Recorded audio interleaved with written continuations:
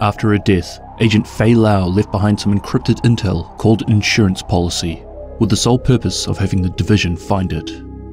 So far, we've learned of a number of things happening behind the scenes within the Black Tusk. Now, with this latest piece of intel, she shed some light on a mysterious faction that we've been speculating over for years. The Hunters.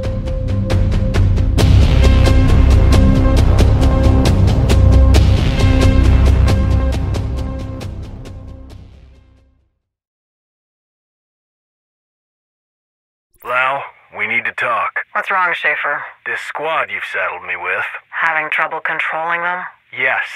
I thought this was supposed to be your test, not mine. Everything is a test. Sokolova wanted to see my leadership style, and wanted to see how well I could manage you with additional external pressures. So you gave me Wraith on purpose? I gave you all of them on purpose. Fine. Wraith pissing you off? She was. Did she quit? She's dead.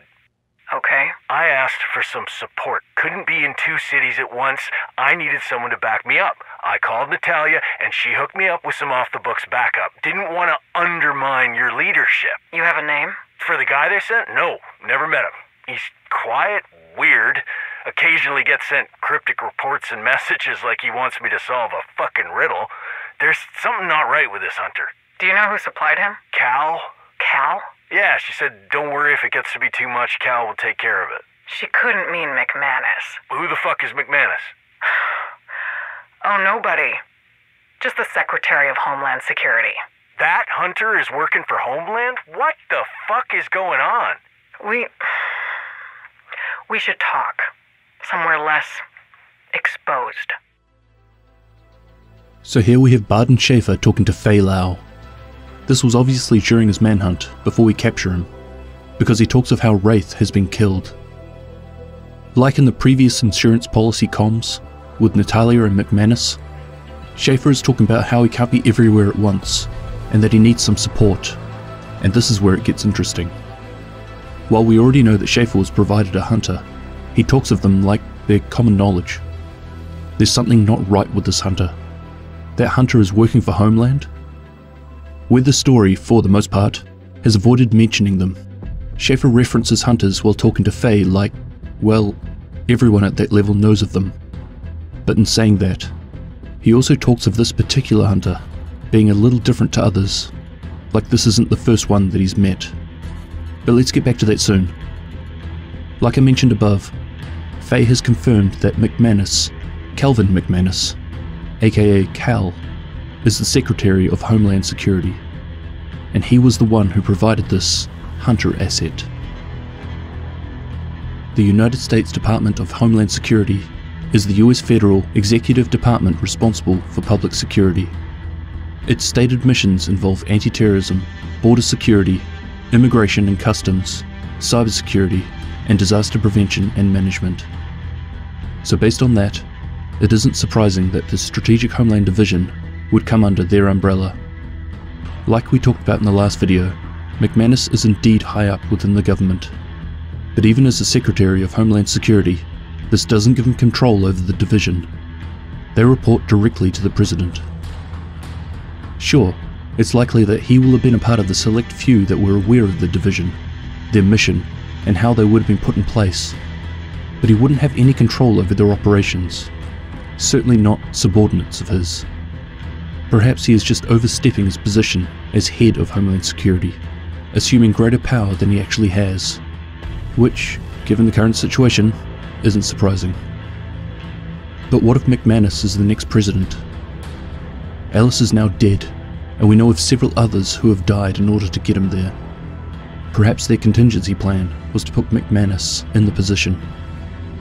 I've seen a lot of people mention this in the comments, but according to the US Constitution and Presidential Succession Act of 1947, the cabinet officers shown on screen in this order are next, with the Secretary of Homeland Security way down here, 18th in line.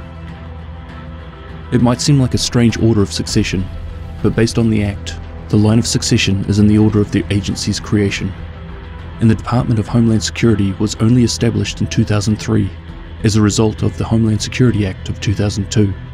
enacted in response to the September 11 attacks, so this places it quite far down the list.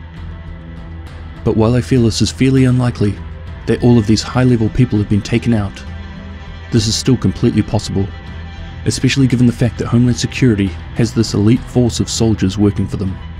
As their name suggests, they could have hunted all of these officials down. Now, before I talk about the hunters a little more, let's address the interaction at the end of this comms piece.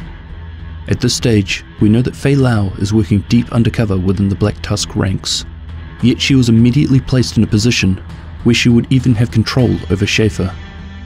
In Natalia's own words, Schaefer is loyal and has given absolutely no reason for her to doubt him.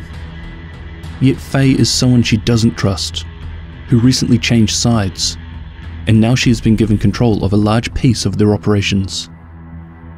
Does this not seem weird? Why would you put someone you don't trust in this sort of position? Anyway, this would lead to this interaction.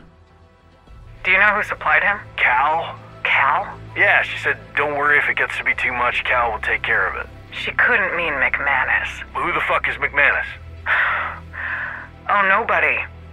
Just the Secretary of Homeland Security.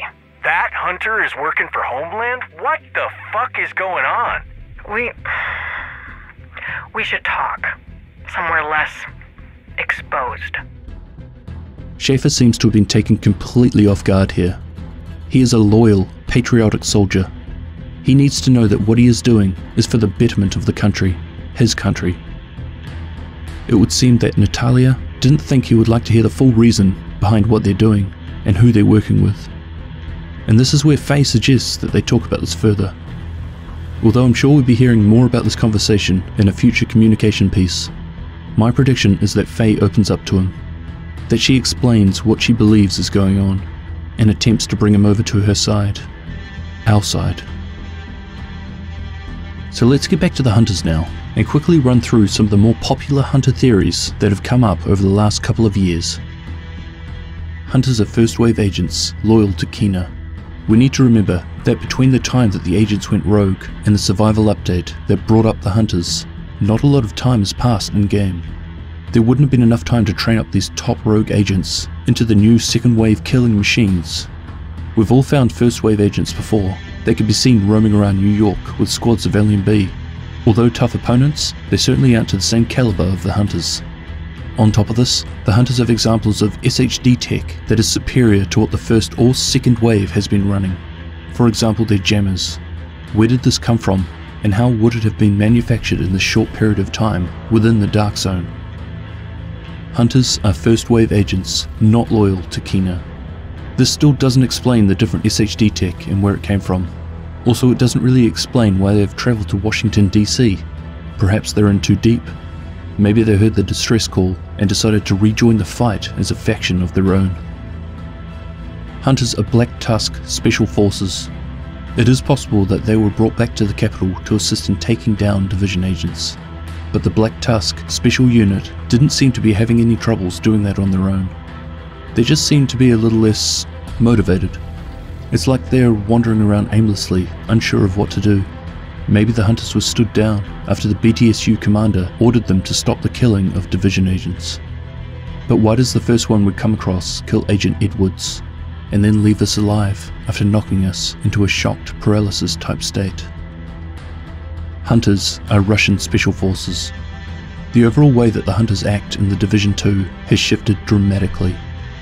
Given that their overall goal hasn't changed, shouldn't they still be trying to hunt division agents as ferociously and brutally as before? In the Division 2, it's like they'd rather not get into combat with us at all. They fight back when we engage with them, but it's not uncommon to see them moving away from us during these battles. It feels like we're calling the shots now, and they're simply trying to defend themselves.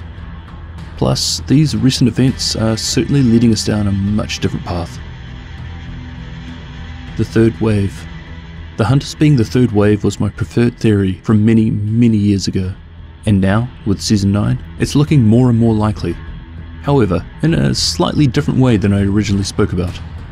Rather than being a part of the SHD themselves, it's looking like they're a part of a different agency altogether, but with the same goal. McManus is the leader, or is a part of a group working within the government behind the scenes that was responsible for this whole event in human history. Being aware of the Division, the Hunters were established as his personal group of Division agents. Except these agents, or Hunters, are more highly trained, better equipped, and follow only his orders. In a situation where all other existing law enforcement and military has failed, the Division are the last line of defense. So McManus needed his own personal troop in order to stop the agents from interfering with his plans, and they needed to be stronger and more highly skilled.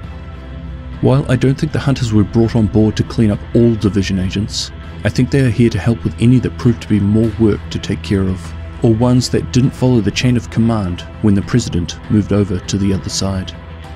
I get the feeling that there isn't actually so many of the Hunters available, that they are a super specialized unit, potentially chosen from units like Delta Company. I think of them like ghosts from Ghost Recon, and before anyone gets too excited, no, I don't mean a crossover. I simply mean that the Hunters are chosen in a similar way. This even explains their military tattoos. They are the best of the best. They are an elite unit who are put in place as a counter to the last line of defense and anyone who gets in their way.